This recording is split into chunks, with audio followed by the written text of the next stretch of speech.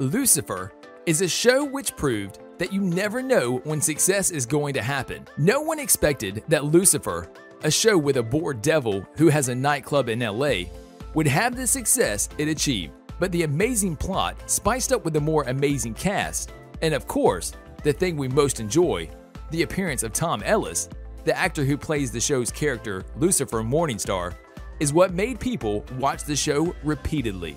Since everyone watches the show, and Lucifer enjoys far more freedom on Netflix than it did on Fox, let's take a look at some things only adults notice, from dirty jokes to hidden details that will blow your mind.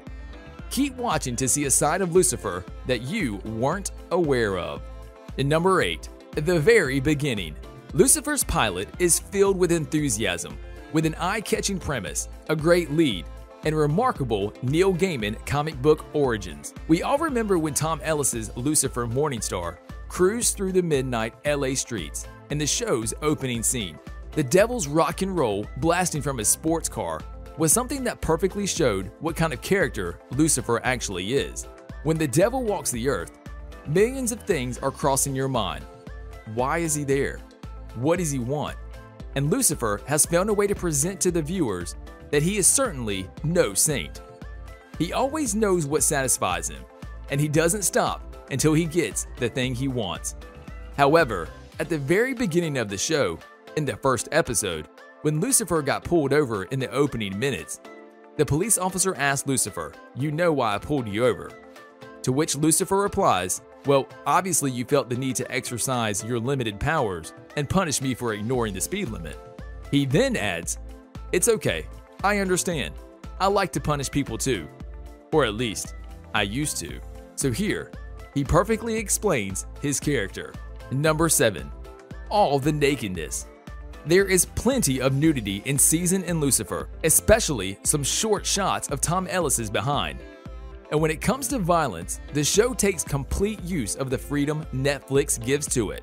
Both can be used in ways that provide the show with an interesting exploration of its topics. So what about those shots of Tom Ellis? What about those particularly extreme scenes? Do you guys remember when Lucifer played the piano naked, with what many fans claiming that he smokes a joint? Well, that scene also sums up the character of our handsome devil perfectly. Number 6, hedonistic lifestyle. In Season 4, there are so many things which are hard to notice. One example is in the episode Orgy Pants to Work, which is directed by Louise Milito. In this episode, the theme is describing a hedonistic lifestyle, using scantily clad people, a kind of improper device, and some wrong stuff to give fans a glimpse at what a hedonistic lifestyle looks like, with the devil himself included. This is only noticed by adult fans of Lucifer, and the episode shows just how Lucifer is at that period, which is a significant development in his story. In that same episode though, Lucifer appears at a crime scene wearing his orgy pants, which is a pair of bottomless pants. At the moment, he doesn't have any significant meaning, but it does later when coupled with a scene on set in a nudist colony. All the special parts of the colony's residents, as well as Lucifer and Ellis, are covered in artistic ways, but not when it comes to their backsides. Number 5, O ye of little faith, Father. As we previously stated, nudity is not an easy subject to pass on film or television. The line between interesting and unnecessary is often thin, and the same case goes with violence. But of course, violence is a different subject. What's interesting is that graphic violence is almost more tolerable than nudity. A single scene that highlights graphic violence in Lucifer happens in the episode of O Ye of Little Faith, Father, which is directed by Jessica Borsicki. And it happens near the end of the episode, when Lucifer faces the counselor turned serial killer, Oscar. Angered by hatred for his past dependents and concern for the characters in the dark nesses, swings his own head onto the sharp end of a broken chair leg, ending his life. In some way, this is necessary to happen, as it puts importance on the fear other people appear to feel. It's a demonstration of the things people are ready to do to run from Lucifer and the evil that follows him. It also helped to develop the audience's view of Father Kinley and his character in particular. as he was capable to cause death without being in the room. Number 4. Yoga Girl. Linda is a perfectly written character. Her portrayal is always on spot in every scene and story.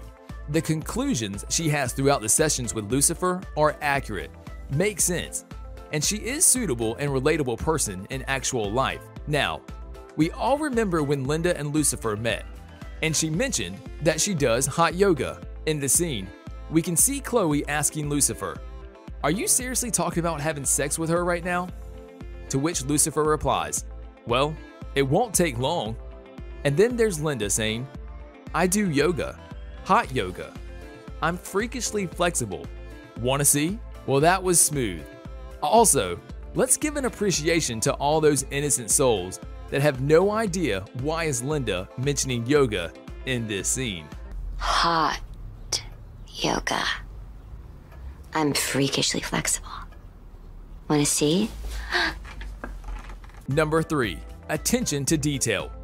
Through Lucifer's promotion campaign leading up to its original 2016 airing, there was quite a piece of reaction.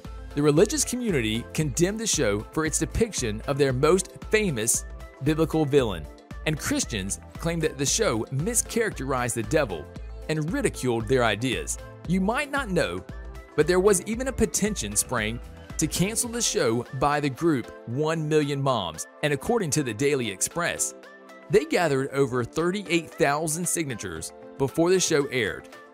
Of course, that didn't stop the show, and even after its start, some people didn't give up. For instance, there was another petition sprang to remove Lucifer again, this time with over 100,000 signatures. The main protestation the religious community appears to have with the show is the description of Lucifer as a good guy. Let us know, what do you think about this in the comments?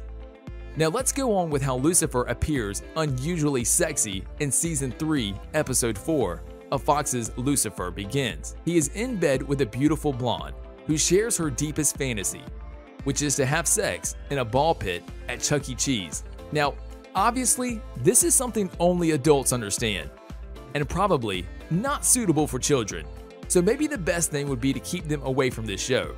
However, this beautiful blonde later freaks out as her husband comes home early, but Lucifer takes care of it. Of course, with his crazy ideas in this scene, he confronts the husband and acknowledges sexual encounters with his wife. In the end, however, he apologizes, since he finds out that her husband is a judge. Yet another thing that appeared throughout the show that has left the audience speechless was when Lucifer taught a group of teen delinquents how to sell weed. Oh, come on. Don't get high on your own supply. Don't get high on your own supply. Number 2. Not how things work. Lucifer was originally intended to end with Season 5, but after Netflix signed new contracts with series star Tom Ellis and showrunners Joe Henderson and Idley Modrovic, the series was resumed for one last season. Fans have been expecting the new episodes ever since Season 4 ended in May 2019, with Chloe, Laura German, showing her love for Lucifer while he was confronted with a choice of returning to reside over hell. Now that Season 5 is finally here, we're more than happy to binge watch it. But let's go back to when Lucifer found a joint and started smoking it at the crime scene with Chloe. If we ever look for a scene that perfectly sums up who Lucifer is, we're definitely choosing this one. You brought pot to a crime scene? You certainly did not. I found it here. You found it. You found it here at a crime scene? Yes. Number 1. The biggest thing I've ever seen. We never expected that Lucifer, a quite famous network television, would be dedicated mostly to jokes and talks about meter-long King Kong doing and itching butts.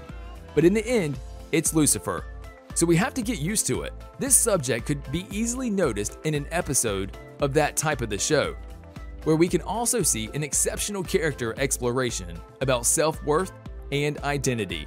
It's of course, in Lucifer's way, quickly making something out of nothing. The early moments of The One with the Baby Carrot feature a joke that is only understandable by adults. Later, there's this line that says, "That's the biggest cock Lucifer's ever seen." Then the micro penis enters the episode, and there's a sentence we never thought we'd write.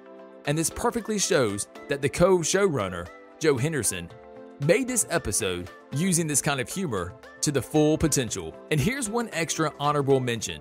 We all know that Lucifer might have chosen whom he fancied between Chloe and Eve for his love interest. And we got to admit that we love Eve since one of her best features is how honest she is. Eve told the truth about the apple of Eden, and the forbidden fruit was never an apple. It was, in fact. It was a fruit that resembled a banana. And there could have been some suggestions going on there. We end our video here, guys. Is there anything we've missed?